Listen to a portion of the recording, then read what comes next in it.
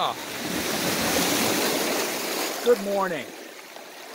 Yeah, as we are along the water, it is a gorgeous morning.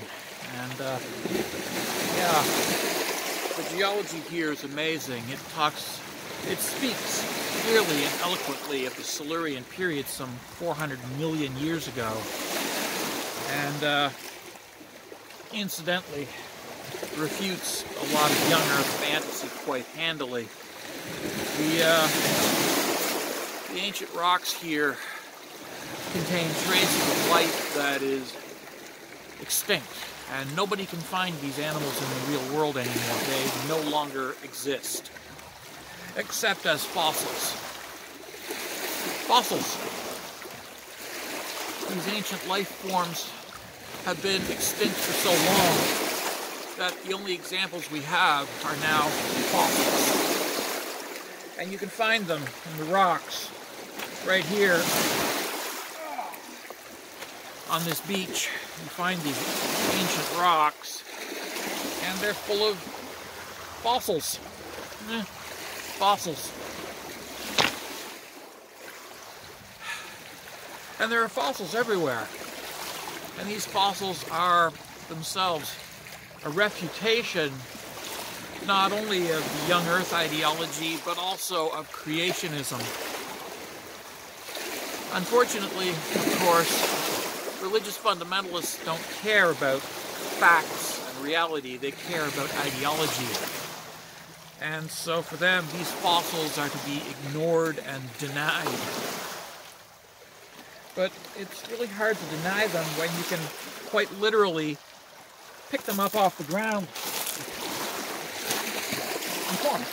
Yeah, they're all over this beach.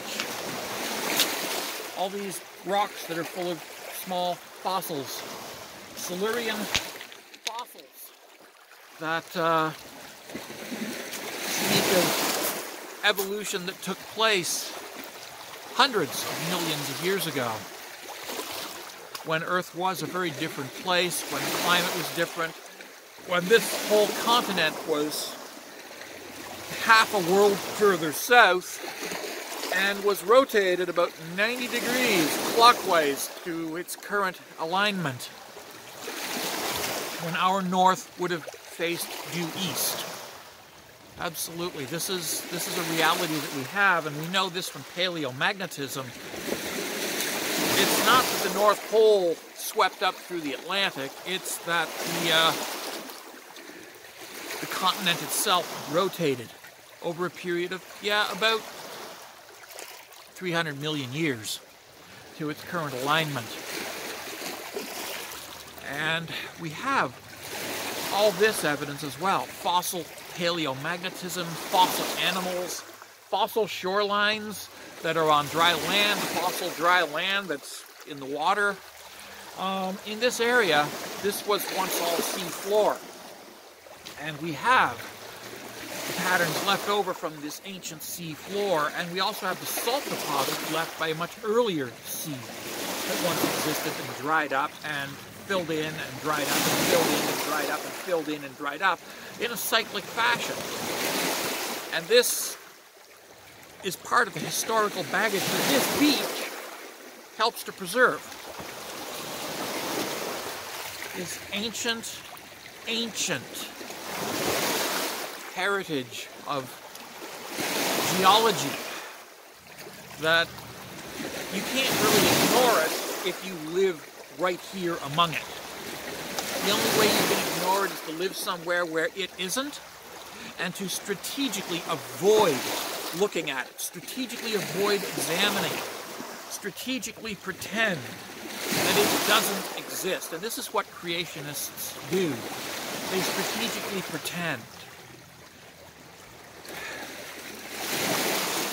And this is the great tragedy of creationist ideology, especially young Earth creationism, is that it's based on ignoring the evidence in the hopes that the evidence will go away and allow your ideology to stand up for itself.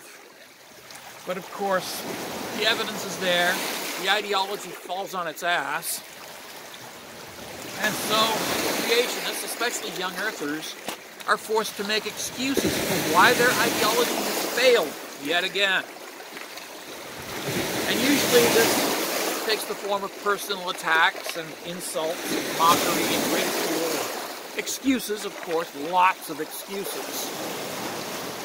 But sometimes they just ignore everything. Sometimes they just pretend you didn't say anything. Sometimes they pretend that you didn't put the evidence right there in front of them.